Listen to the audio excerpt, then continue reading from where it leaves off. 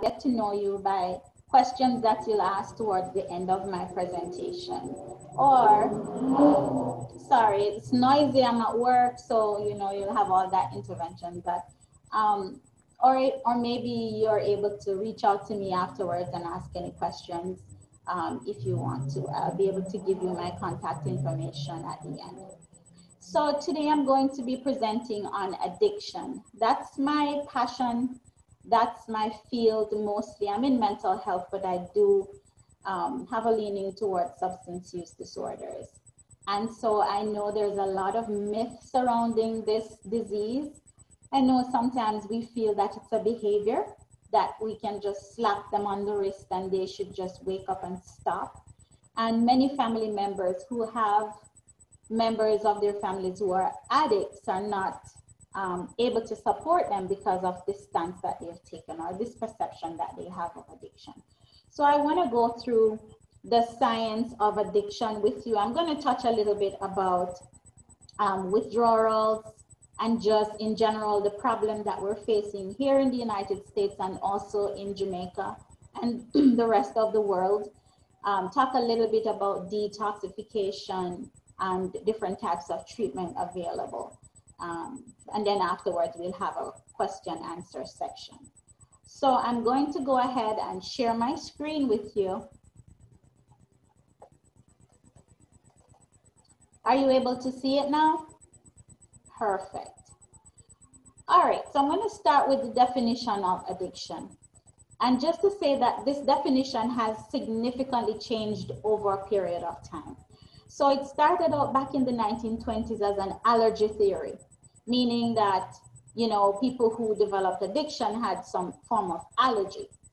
And then it went into this character moral standing, whether they had specific morals or not.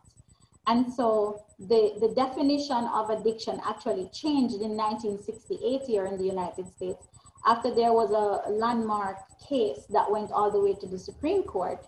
And then they thought about it. They said, well, this is a disease and this person is a sick person.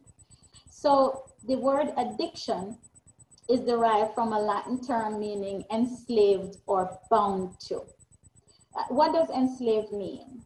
To hold you captive against your wish. And when we talk about bound to, what does that mean? Something certain or likely to happen. So it therefore means that we have little or no control. And that is exactly what addiction is. Once we get to a certain stage, it starts out as a behavior. It starts out with us abusing something, and then it becomes a learned behavior, and then it becomes dependence. And once it crosses that line, then it's out of your control. It's no longer, I'm going to stop this. I'm going to just wake up tomorrow and stop this. It's a whole process to do that, but I'll go through that with you. So I'll skip over that. So addiction is a chronic disease that changes the brain and how it functions. And so we know that any mental illness, whether we're talking about schizophrenia, depression, anxiety, we know those are all changes in your brain. And it's the same thing with addiction. So addiction is a brain disease like any other mental health disease. Oftentimes we don't see that.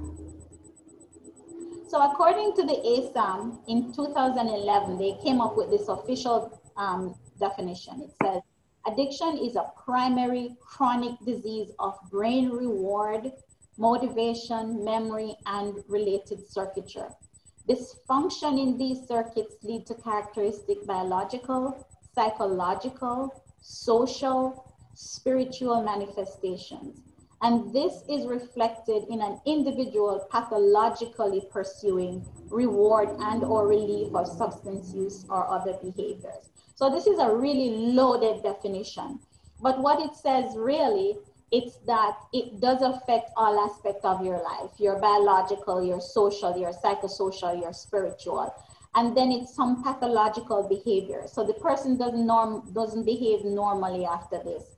It's all going after, it's pursuing constantly the drug that they're addicted to or the behavior or, other things that they're addicted to, like habits and so on and so forth. I'll get into that. So let's talk. Emerson, Yes. can you put it on slideshow mode, the presentation mode? They can see better. Or do you want me to do that? there's Yeah, a request. go ahead.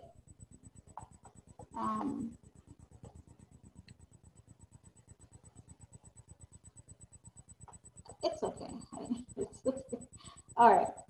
So the brain, let's talk a little bit about the brain. So the brain has this particular area, right, in this circular area called the reward system or the reward pathway. And this is kind of like the downtown area of the brain. This is where all the hustle and bustle takes place, right in the ventral tegmental area, and particularly the nucleus accumbens. So just remember this term, the nucleus accumbens. So this is downtown. So this is responsible for reward and pleasure and motivation and pain. Those four things are really regulated by the reward system, by the nucleus accumbens.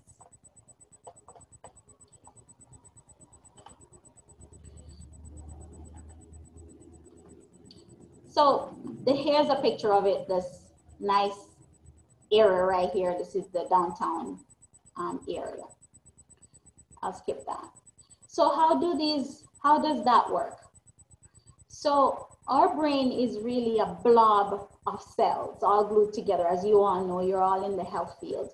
And we have neurons, neurotransmitters that work, the neurons have neurotransmitters that send messages to each cell. And so that's kind of how messages are transmitted.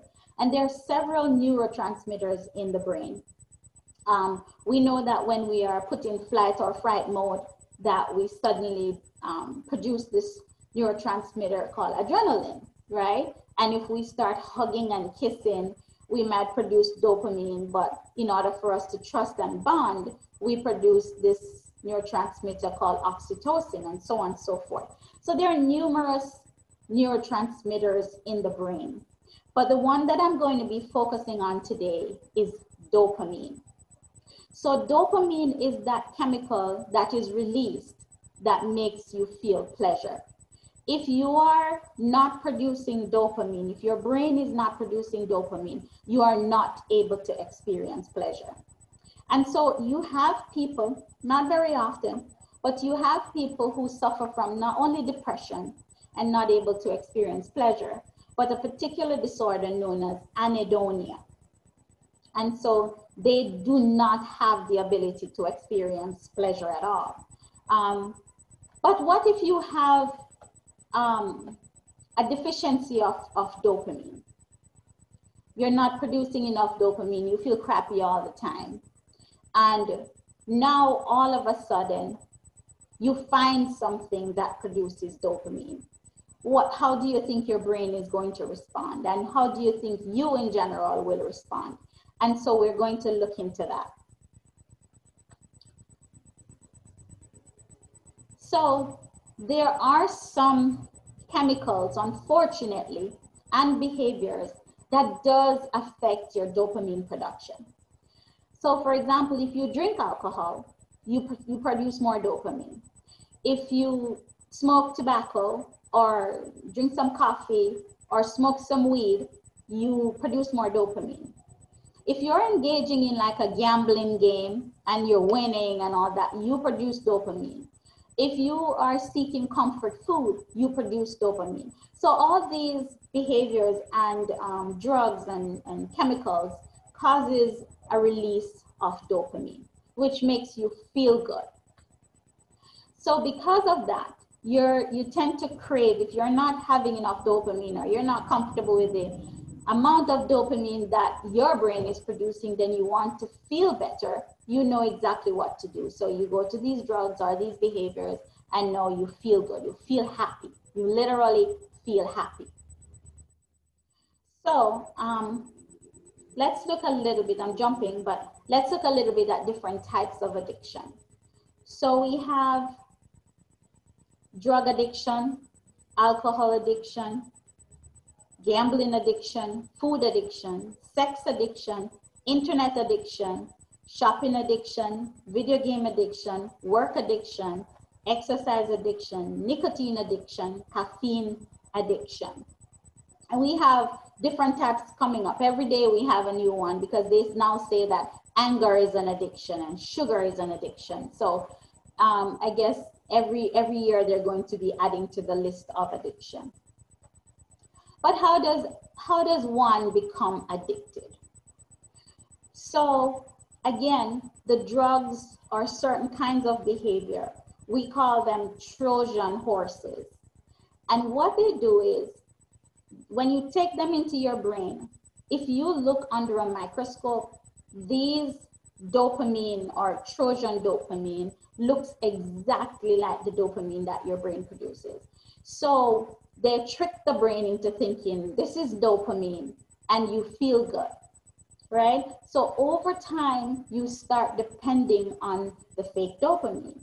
Now, how your body works is if you're giving it something from the outside, and there is no need for it to produce it anymore. So it stops producing the dopamine altogether, waiting for that dopamine to come in.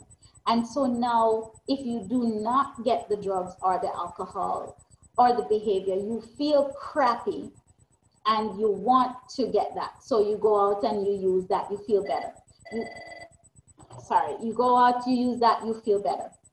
And so over time, it's a learned process, right? So these drugs now what we call hijack the brain. And over time, it changes the brain's process. So I'll get into that a little bit. So it says addictive drugs provide a shortcut to the brain's reward system by flooding the nucleus accumbens with dopamine. The hippocampus lays down memories that this rapid sense of satisfaction, and the amygdala creates a conditioned response to certain stimuli.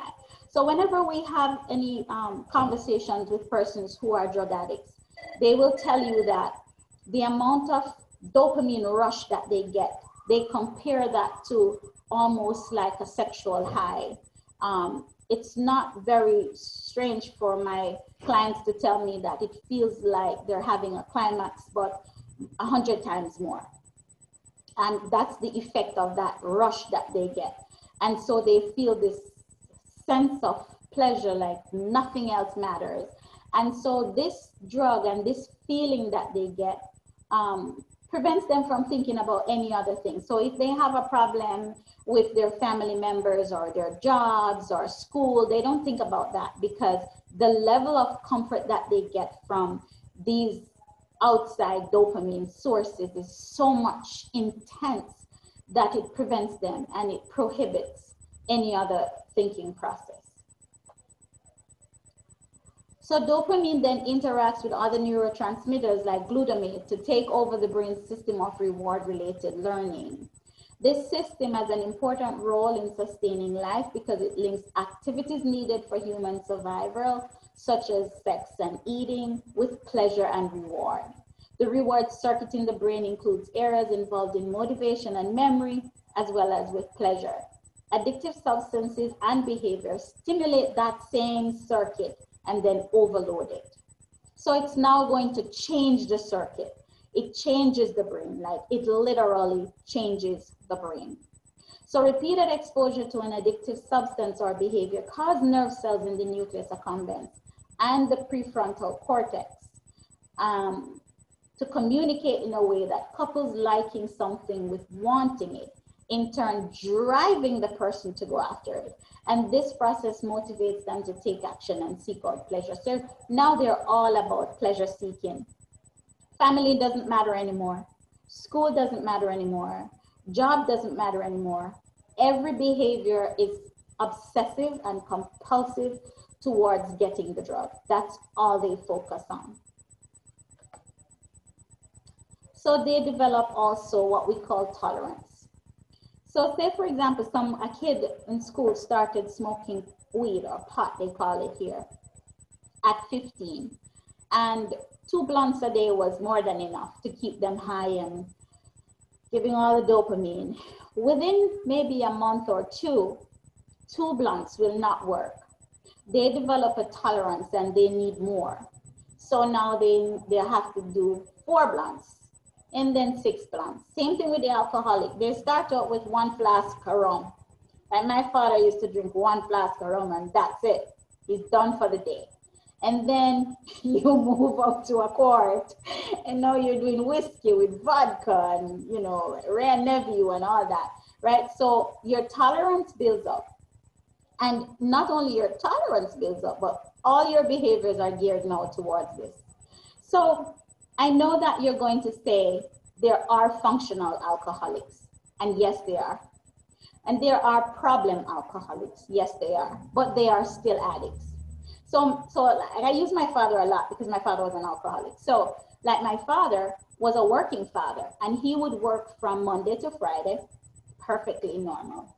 And on Friday evening, once that shop closed, he's drunk back until Sunday. And he's functional on Monday again.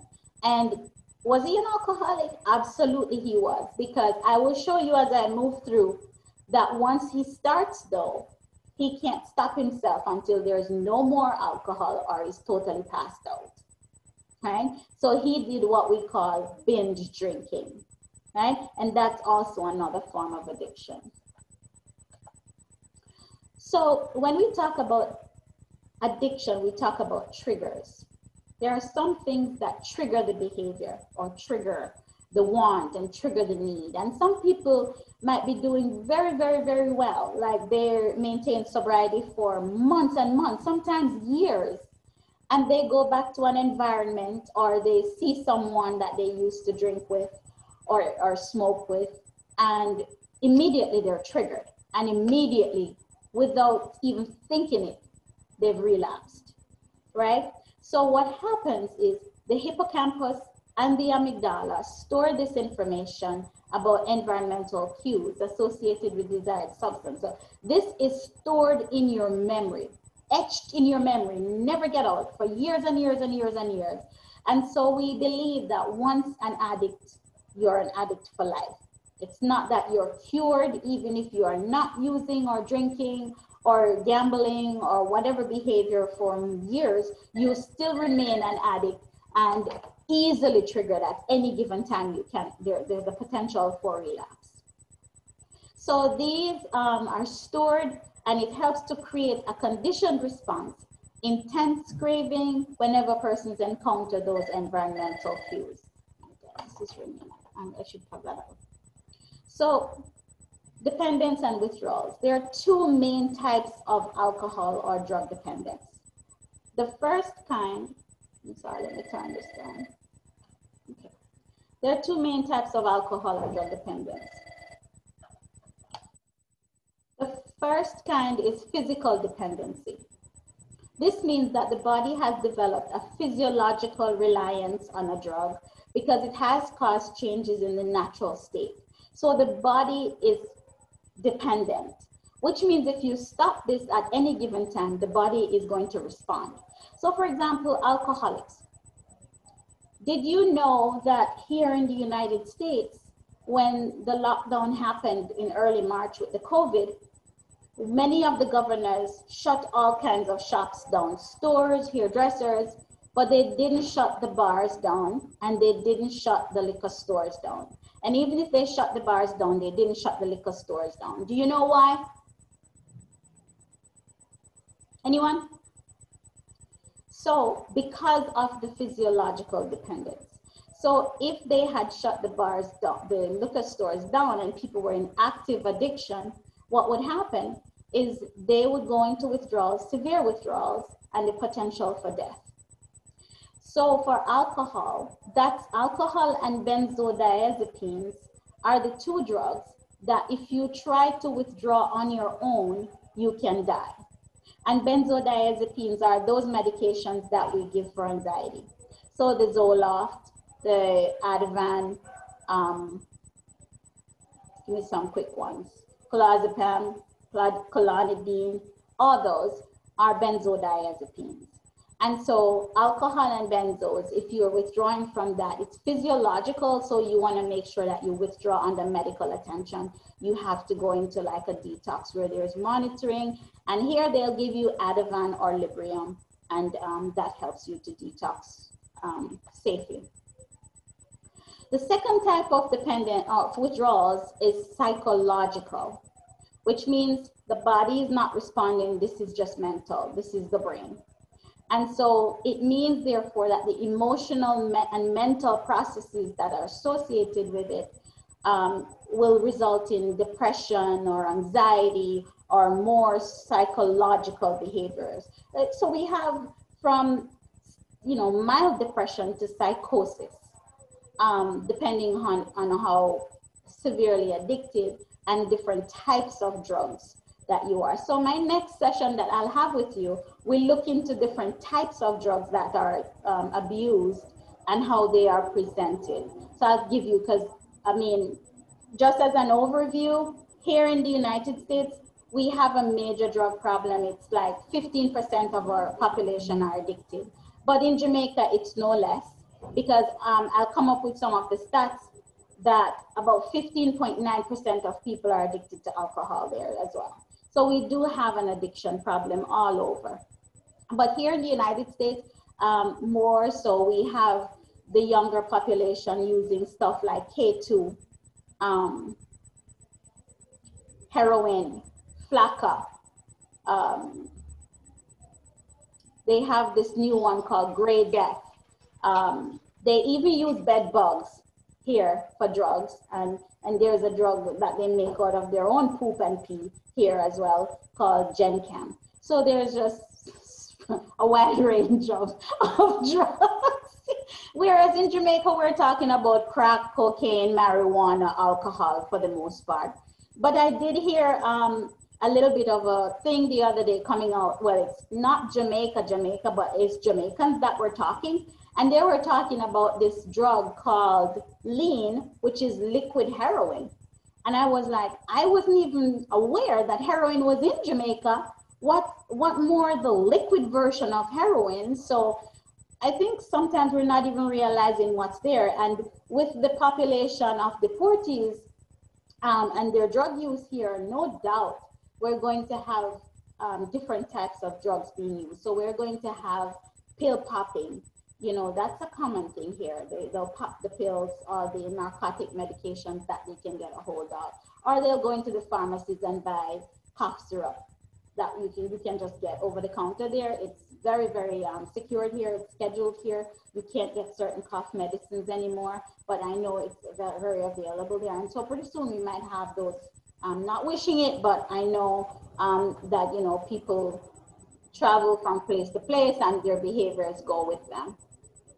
So we talked a little bit about the dangers of withdrawal. So will everyone who use drugs or alcohol become addicted? The answer is no. Not everyone will become addicted, because the addiction is mostly genetic. It's 60% genetic. So if we carry the addictive gene, we have a relative who, a grandparent or a parent who was an addict or an alcoholic or a gambler, or kleptomania, then those addictions will probably be passed on. For the other 40%, it's more environmental and other factors, which I will look into. So other factors that we talked about would have been like spiritual. So for example, the Rastafarians, we know that part of their rituals would be to use marijuana, and that could over time create a learned process and actually hijack the brain and causes the addiction, right? Disruption of healthy social supports. So when we have a parent who leave and come to the United States and leave the children back home, the abandonment issue, or we have a grandmother that's not so much in tune with what's going on and watching this child, or other things, other social support breakdown, we'll have that. Trauma. Trauma is one of the biggest cause for substance use, because trauma brings flashbacks and nightmares and fears. And so these fears and nightmares bring insomnia and other problems. And in order to get some sleep, we find that some people resort to smoking some weed or drinking alcohol or other drugs. And so when we talk about trauma, we probably will refer to almost everyone in Jamaica, honestly, that has experienced some trauma. And if you're talking about like the lower economic areas, you know, we call them the ghetto areas, then we are really talking trauma, because I can safely say that maybe about 70% of them have experienced something very traumatic, like watching somebody being killed, or watching somebody's house being burnt out, or, you know, a fatal accident or something. So when we talk about trauma, that's one of the biggest factors as well. We talk about distortions in person's connection with self, and also their higher consciousness. So we do find that a lot of persons who have psychiatric problems, we call it co-occurring disorders. So if they suffer from depression or anxiety or psychosis or any disorder like schizoaffective disorders or borderline, then they too oftentimes use substances in a way to self-medicate the mental illness. So a lot of persons who suffer from anxiety tells me that I take weed. And as a matter of fact, before marijuana became legal in most of the states, at least it is legal in my state right now, we used to have these marijuana shops, and you would just go and you would see the doctor who would give you a marijuana card and marijuana. And you could go there and buy your marijuana, and you have a marijuana card. And so if the cops stop you, you're medically, you know, allowed to take your marijuana. And so they used to do that a lot. In the way they used to set up pill clinics to give drugs. You know, we used to have these pill clinics just pop up. If you want a pill clinic, go to Florida. There's a pill doctor right there, and you just get those pills, all the narcotics. So we're talking about hardcore Oxycontin, oxycodone, Narcan, all those medications that are really, really highly addictive. They could go and just get these medications. And so they would also self-medicate and not treat the behaviors or treat the disorders according to how they should be. How do I know if I'm addicted? Well, one, if I cannot control my drinking or my smoking, using drugs, or stopping a destructive behavior.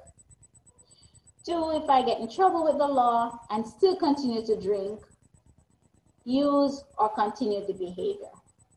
If it starts affecting my family life or my family obligations. So I'm not paying my bills because all my money are going towards this alcohol thing.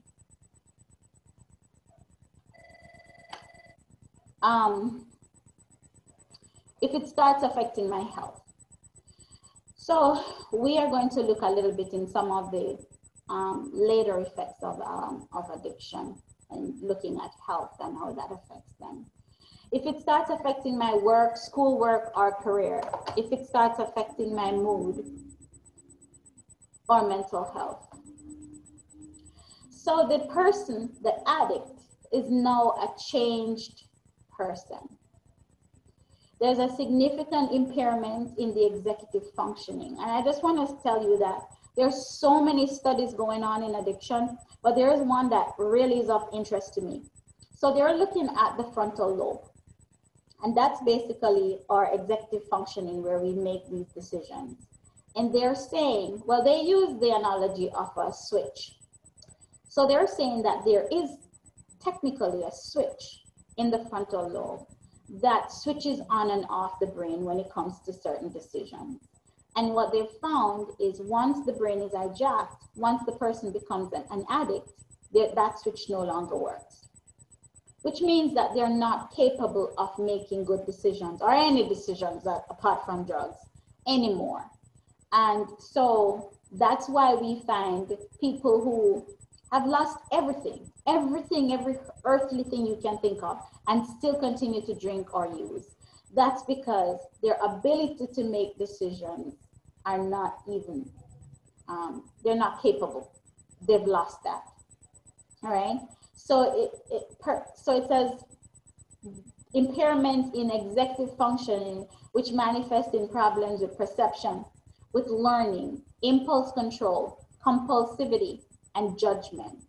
So people with addiction often manifest a lower readiness to change in their dysfunctional behaviors, despite mounting concerns expressed by significant others in their lives. And they feel at some point that they are unable to change, that they can't. They've tried, and sometimes they really try, and it's really a difficult process. So what are some signs of addiction?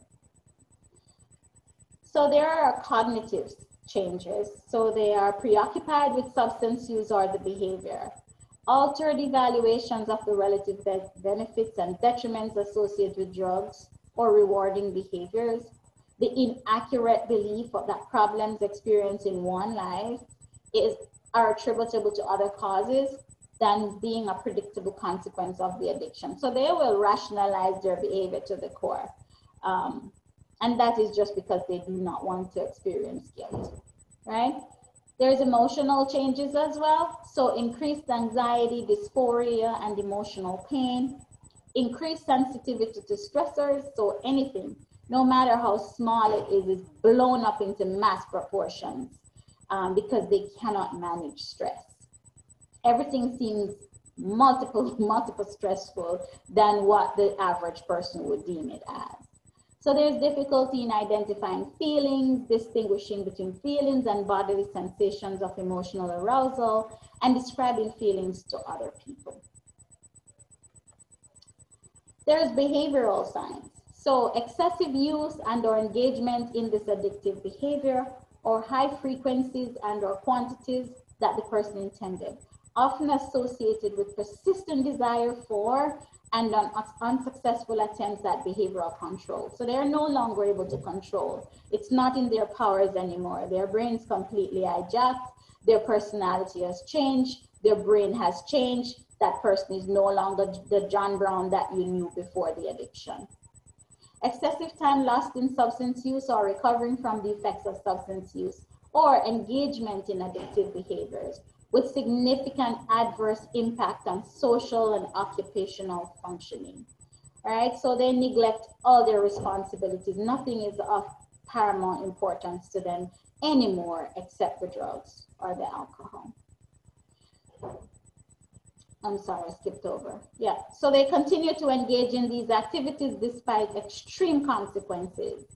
And really, they're narrowing down their interpersonal relationships have changed. So they're changing their friends, they're changing their interactions, they're not being open to change or any discussion, they avoid, they isolate, that kind of stuff you'll see. So let's talk a little bit about Jamaica.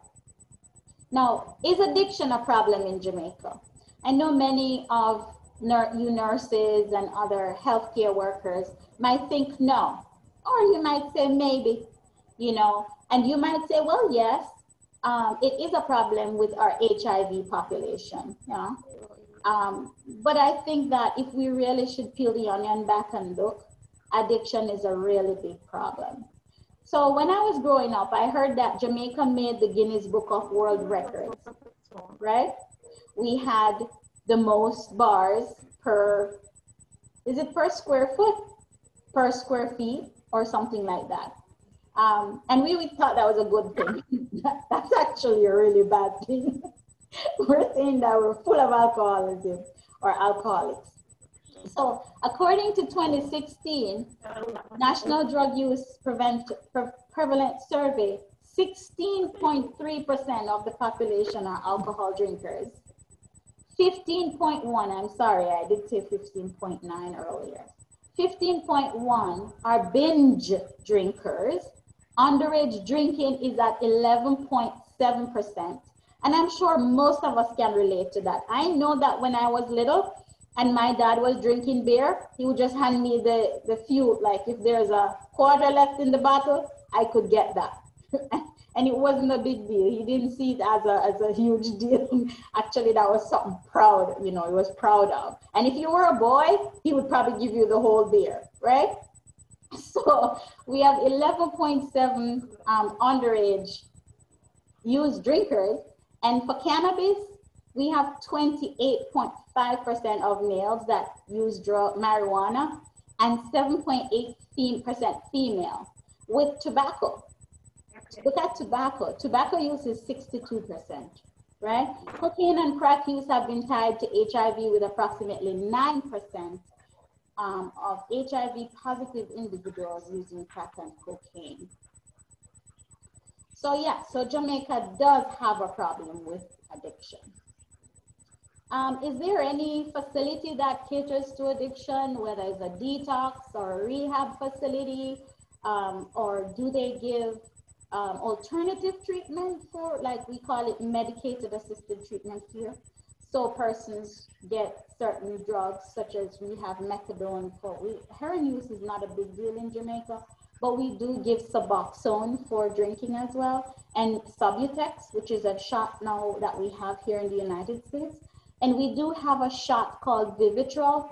It's a once a month shot for alcohol. It's a blocker, and so persons, even if they drink, will not feel the effects of the alcohol. So it makes no sense to drink. And that's widespread here. It's actually being promoted a lot. So do we have those? I don't know. But if we don't, it's worthwhile thinking of. So let's look at some of the later effects of addiction. Physical. So we know that especially alcohol and like hard drugs like cocaine or heroin does destroy the human kidney, and it can be damaged both directly and indirectly over a period of years. The liver, that's the biggest one. The liver, we know that from alcohol and DXM, we get cirrhosis of the liver. We get chronic inflammation of the liver. We get hepatitis of the liver, and sometimes cancer, right? So we know that that's dangerous. You can't really live without your liver, so that's big. The heart. So my father died from a heart attack, and I have no doubt that that was connected, some to genetics, but mostly to alcohol. And so we have a big problem with alcohol drinkers developing potential cardiovascular issues. They have cardiac rhythms, myocardial infarction, and stuff like that. Here in the United States, we have a much problem. I don't know if you nurses are seeing that in your hospitals, but we have a lot of endocarditis and osteomyelitis here.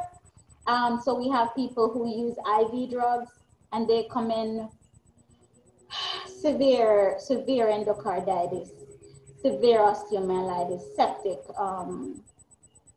paralyzed, that kind of stuff. It's really, really bad here. And I don't know that we have seen that in Jamaica.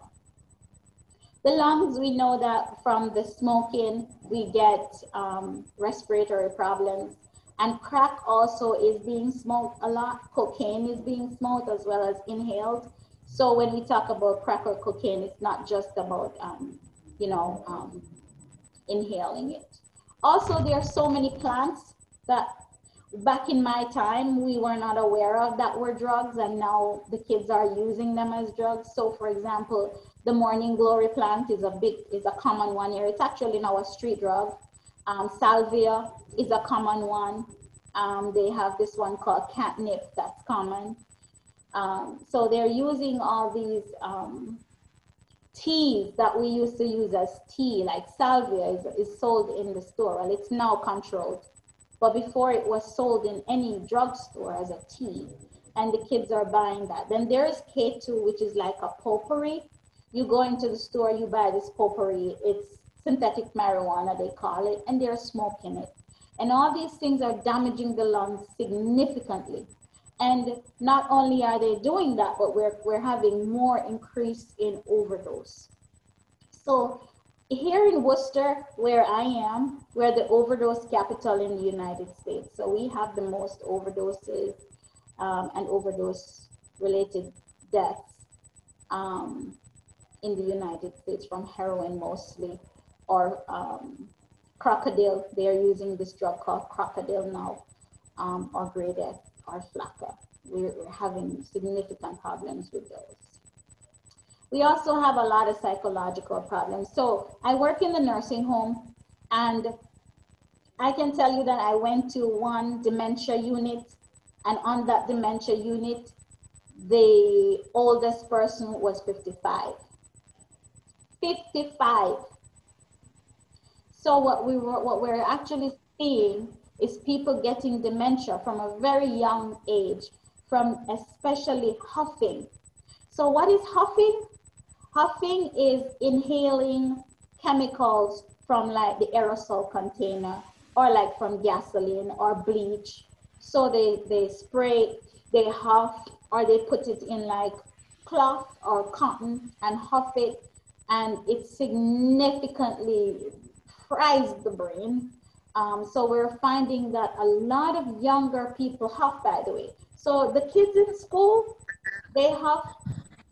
Let me tell you some of the things they'll have: markers, whiteouts, um, any kind of chemical that is in any bottles or anything like that, they'll huff. Teenagers have come to me secretly and have told me that their parents have no idea that when they're sleeping at night, they're huffing. So they huff all the cleaning agents under the sink in the bathroom. And mom and dad has no idea until it's real too late. And so, yes, so they will huff these things. And so they get real psychological problems, memory problems later on. We're seeing, so it's psychological, but it's not just psychological, it's also physical. We're seeing more like Wernicke's, Carcassonne syndrome, all those tied in with alcohol use as well in the dementia, young dementia units. So we'll have more psychological problems too, like depression, anxiety, psychosis, paranoia. Yeah, we'll have a lot of behavioral problems. So we'll start seeing things like stealing, like children start stealing more to support their habit. You know, girls start prostituting themselves.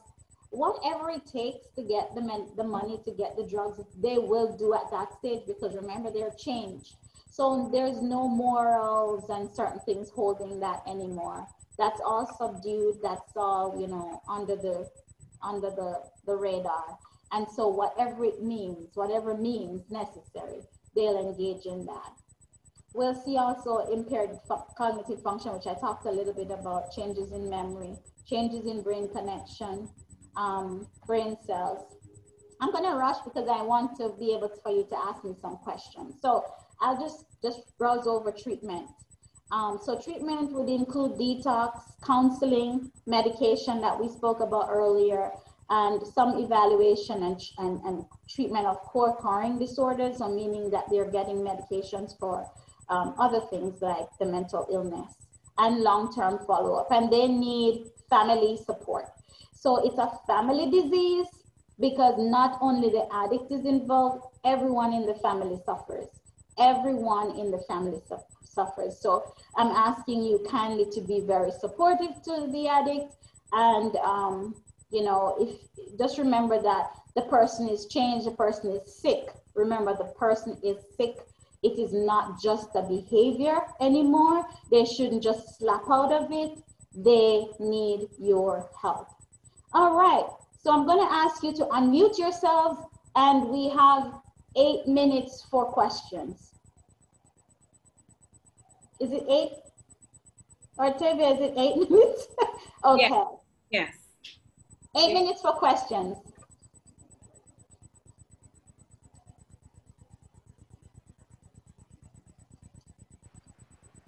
Questions, guys?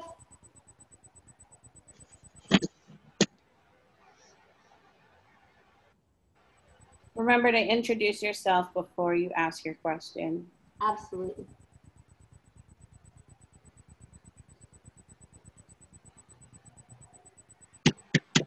And if you're shy, you can type your question and I'll ask it for you. That's right. Thanks, Artavia. But they shouldn't be shy. In the initial stages of somebody becoming like an alcoholic, what are some of the things that you look for to know that this person is definitely, because you gave a distinction as it relates to binge drinking, but they're all alcoholics. So, you know, what are some of the stuff that you look for? So one, you look for the person's frequency of drinking, whether they start drinking, because it starts out usually with abuse, right? And that's when it's a behavior, because you can stop it at that stage. And then so one of the things that they said, one of the main feature of an alcoholic is that they do not get drunk quickly in the beginning. See, that's my biggest fear of drinking too, because I know I don't get drunk easily. So of course I'll become an alcoholic if I continue. But yes, you want to look at the frequency. You want to look at how the behaviors afterwards. And you also want to look at other psychological issues going on with that person too. Because if there's problems, then there are other stresses. If there are other mental illness going on, then they might want to drink more and more and more and become an alcoholic. As well as genes, genetics, that's the main one. Look at the family of origin. Okay. Thank you, Sonia. Carmen Palmer asks, you mentioned bed bugs. What is that about? So in the United States, and I know you guys love YouTube, so when this is all done, I want you all to YouTube bed bug drugs. So what happens in the United States is that the teenagers have found a way that bed bugs contain this kind of chemical in there. I believe it's temporary or something like that. And what they do is that they catch them all, they put them in a jar, and they pour, I'm not sure what chemical on them, and then they get that and they inject it into their bodies, and it gives them a high, and a major high, like a major high for days. So bed bugs that was just, you know, a little parasite is now a big drug here.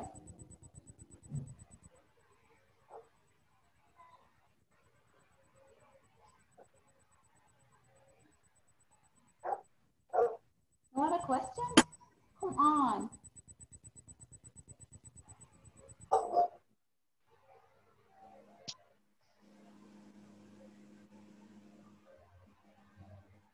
But Lucy, I see you have a question, but you're just a little scared to ask. Meek has a question, well, a comment. She said, this is frightening. And Marlene Brown says, what is the best way to handle the new phase in the schools in Jamaica, which is the consumption of marijuana products? So I think that the best way to handle, especially with teenagers who feels that they're invincible and know everything, is education. We want to start by educating them from they're very young about the use of marijuana, because marijuana is almost normalized as this drug that doesn't do anything. Now, I have mixed feelings about marijuana being a gateway drug, however, because I don't feel that it is. Because, and from coming from Jamaica, I argue that all the time here. If marijuana was indeed a gateway drug, then people in Jamaica would be using hardcore drugs. And I'm sorry. Sorry. And we do have people who have used marijuana just all their lives and not escalating to anything bigger. But marijuana does have an impact psychologically and physiologically on the body, and it is a drug and it's addictive. Vivine Boudou says, can alcoholism be hereditary? Absolutely. It's 60% hereditary. So if someone, what I mean, if someone has a father, a parent or a grandparent that was an alcoholic, they are 60% more likely to develop alcoholism themselves than if they did not. but it doesn't mean that you absolutely must become an alcoholic. For example, I'm very aware that my father was an alcoholic and my grandfather and all my family. So I make it a point of my duty not to drink. And if I drink, it's very minimal and I don't do it on a regular basis. So I do not develop that addiction. But I have other addictions, but that's another story. Because we generally develop addictions. Yes. Felucy says, can addiction be completely treated? And then she commented, maybe through rehabilitation. So addiction can be treated. Can addiction be cured? No. It can be treated. We have people who stay in long-term recovery. So, for example, if they're supported by a family, if they're on medicated assisted treatment, if they're in therapy, if they're in rehab for a while, that they can stay what we call clean here or sober for a very long time, probably the rest of their lives. But they are still alcoholics, they're still addicts, and there's the potential to relapse at any given time. Just remember that. I think you kind of answered Carleen Rodney's question. It's hi. What about a person who are persons who are dependent on opioids for chronic pain? You know that they are addicted. Should you turn a blind eye and give the pain meds anyway? That's a big problem here. So 65% of our population that overdose here on opioids are 65 and older on prescribed medications. So yes, they're addicted. There's a thin line because a lot of them really do suffer chronic pain as well. And so I know we're treating the pain. Here, what we can do is substitute it with methadone, which is also helpful for the pain. But I don't know that methadone is easily accessible in Jamaica. And so I don't know if we should turn a blind eye. There are other medications like tramadol that is not so addictive that have been prescribed to that population. So again, I guess it depends on the person. I guess it depends on the prescriber, and I guess it depends on the family. Cassandra Tulla says a person who has to drink Pepsi each morning before doing any form of work. I guess she's asking, would that person be considered addicted? To Pepsi? Did you know that Coca-Cola literally had cocaine in it back in the day? Did you know that Coca-Cola has caffeine in it right now? So yes, we do. Absolutely, Yes. you can be addicted to Coca-Cola because it does have caffeine.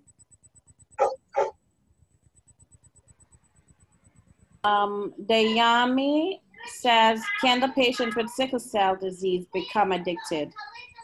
Well, I don't think there is a correlation between sickle cell and addiction. So I think addiction crosses all borders. It doesn't matter whether you are diabetic. It doesn't matter whether you're a sickler. It doesn't matter whether you have high blood pressure. Addiction is a standalone, and it does affect anyone and everyone who indulges over time and who has a predisposition to addiction. So sickle cell is not like what I don't want to say predecessor, but it's not, what's the word I'm looking for? It's not a predictor of addiction, but people with sickle cell could become addicted as well. Yes. Good question. Keep them coming. Oops. Venice Fraser, I think that's what we have time for one more. Okay. How do I help my brother who will not stop drinking because my father drank until he was an old man, so he thinks he has time to quit? Yes, that's one of the big problems, but your brother might be having different issues than your father. So he might start developing liver problems or lung problems or heart problems. And oftentimes we wait until it's too late to be able to fix that problem. So maybe what I would do is probably look at like YouTube or If you download like Moyer's on addiction, and you look at there's a HBO series on addiction that shows alcoholism and its effects, and you watch that person how they suffer from just having inflamed your liver to hepatitis to death, slow the painful death, then maybe that will show him that his journey might be very different from the father. I guess maybe to explain to him how addiction is and how it affects your brain, that he could see it in a different light. But often, yes, I've heard that before too. I have one question. Can I get one in? Of course, Elaine. Okay. Okay. So I just think alcohol in Jamaica is very normalized. And what you shared with me about your dad, I had the same experience, you know, where my dad is having his drink and he just gave me some, you know, here, just have a drink. And we just saw that as normal. Like, you know, this is like a regular occurrence. The other thing with the drinking alcohol is really tied to the economic situations. When you look at the number of bars and the number of persons employed in these bars, that when they're closed down, it really poses an economic crisis, if you know, if you want to think of it that way. But I've never seen any public service announcement in Jamaica to say, if you have A, B, C, and D, you're addicted, or this is what addiction looks like. So if people are just going around and think, okay, I'll just go have a drink, I'll go to the beach party, have a drink here, that when is that start becoming an addiction? And I've never really seen that addressed at that level in Jamaica in any kind of public service announcement. You're right, Elaine. I have never seen that in my adult life in Jamaica as well. And that worries me, that we're just pushing addiction under the rug. So we treat high blood pressure, we treat heart condition, we talk about those, but I never really see us taking up addiction, which is a spin-off of many of our other medical problems, and really discuss it in depth. I think we minimize addiction in Jamaica, and it's time for us to start talking about it. I think we feel that it's not so much of a problem because, or even people that go to the bars, we know, you know, Mas Bada and Mas John go to the bar, and maybe Mas John in at the bar more than one time a week or whatever, but Mas John have him growing a Mas John farm and he's functional. And because he's functional, we don't see that as a problem. So we have a lot of functional alcoholics in Jamaica that we really don't see as an issue. And because of that, we undermine the role of alcoholism in our country.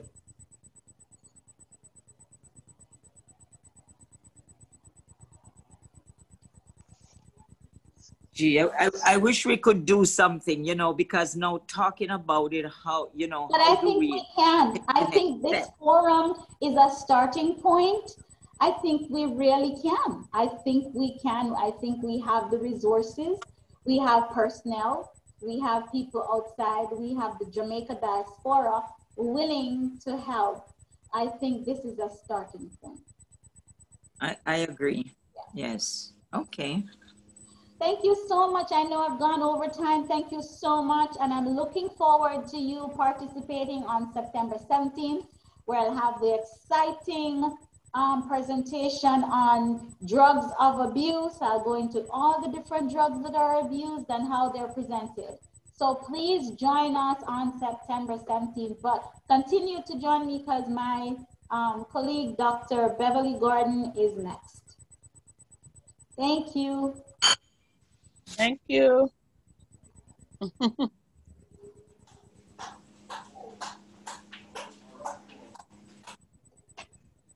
We have a break for 7 minutes, 43 seconds. I'm just going to put up the timer here. You could, you know, take a restroom break and all of that, and then come on right back. Okay.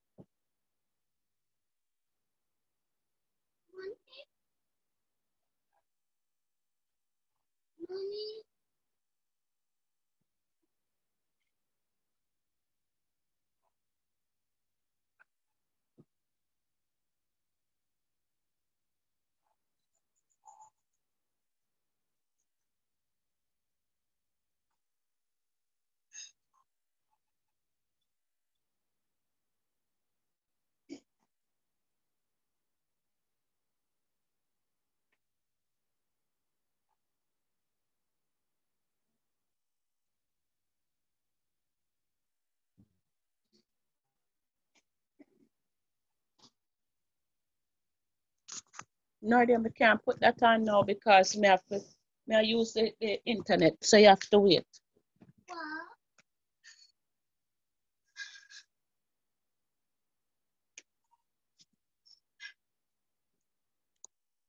Go on out there, sir. Go on.